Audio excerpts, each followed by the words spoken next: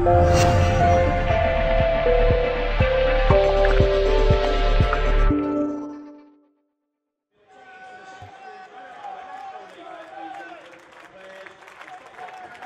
County line up today with a familiar formation, really, a 4-2-3-1 with Ben Hinchliffe in goal. Back four, Sam Minihan, Ash Palmer. Liam Hogan, of course, scored that winning goal last weekend, and Dan Cowan at left back. The two holding midfielders today are Jon Keighren alongside Sam Walker. Nice balance there with a right footer and a left footer. Adam Thomas starts wide left. Adam Thomas wide right, Danny Lloyd wide left, and in the hole is Elliot Osborne behind lone striker Liam McAlinden. Subs today for the Hatters, goalkeeper Ian Ormson, alongside Niall Bell, Ben Jackson, Festus Arthur and Connor DeMeo. County corner then, it's Sam Walker, the veteran midfielder, standing over it, chips it in towards Thomas, who glances it on. Here's a chance, here's the opener, Danny Lloyd has scored! On his return to Stockport County, it's taken him 5 games, but in this one it's taken him 5 minutes from close range. He taps it home, and County have the advantage here. It's Woking 0, County 1. He's taken that really well, Danny Lloyd, on his right foot as it's come to him. He's just steered it in between defender and goalkeeper to get it in the bottom corner. What a finish. He's delighted with that, Danny Lloyd. I think for a moment the Woking fans thought he was trying to celebrate in front of them. He was just so excited. He's that kind of player, and he's loving this moment now. That's fantastic. Here he is. Oh, what a touch from Lloyd, coming in off the left, trying to take on the fullback. It breaks kindly for now for Cowan. Cowan's cross is deflected into the path of Keane, who'll strike this one from distance. On target, keeper saves, it stays 1-0 at this stage. Now Jack Cook's going to hurl a throw in here from the right hand side for Woking, looking for Diarra. Oh, and it's an equaliser for the home side. It's turned home quite comfortably by Wall. County just switched off completely. The long throw, and Alex Wall, with his first goal for the club, has levelled the match.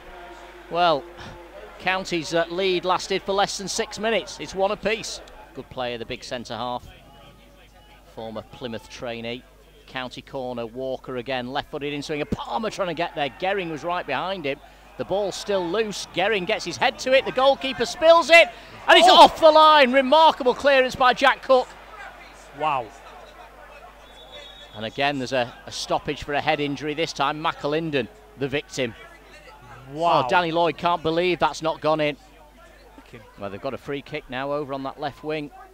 Needlessly conceded by Ash Palmer, just bundling his man to the ground. So Kretschmar standing over it, takes it right-footed, looking for Alex Wall. It was a little too high for him. Breaks loose on the edge of the box. Lazar with the initial attempt. What a block by Ben Hinchliffe, and then cleared off the line by Hogan. Here's Lozar off the left-hand side. He's found Cook. Cook in an advanced position. Lloyd's gone with him. Cook will work it into the gap now, but Minihan with the tackle. Sends it away towards Lazar on this right-hand side now. Lozar turns it back to Cook. Cook plays it forward. Chance here maybe inside the box for Lazar. His shot is deflected onto the top of the crossbar. What a block from Liam Hogan. But in the end it came to nothing. Yeah, you'd rather have a free kick in the middle than a ball wide on the left wing. There's no question about that. Oh, he's let the ball run. Ash Palmer's switched off completely.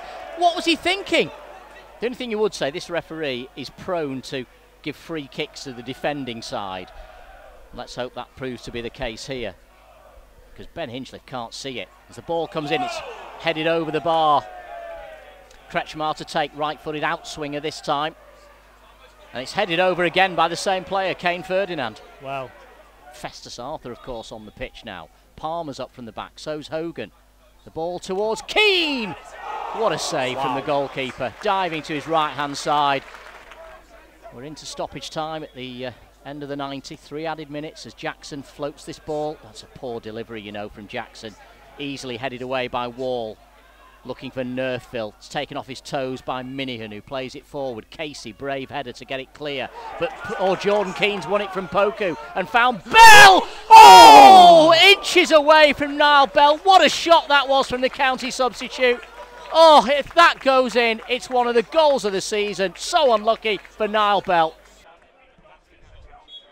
And there goes the final whistle. It is 1 apiece.